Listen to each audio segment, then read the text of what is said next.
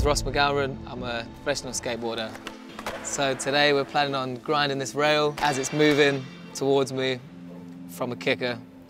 Usually in skateboarding, you're in control of everything. You're meeting the rail just about a foot into it, look. Oh yeah, straight on it. There's a huge difference between grinding something that's static and something that's moving. In skateboarding, you never grind anything that's moving. I've got to trust that the driver's going to go at the right speed and meet me halfway. You literally came onto it above my head. Thinking about there. I've never seen anyone grind a car before. There is plenty of risk involved. It's a car, which is not the normal thing you skate.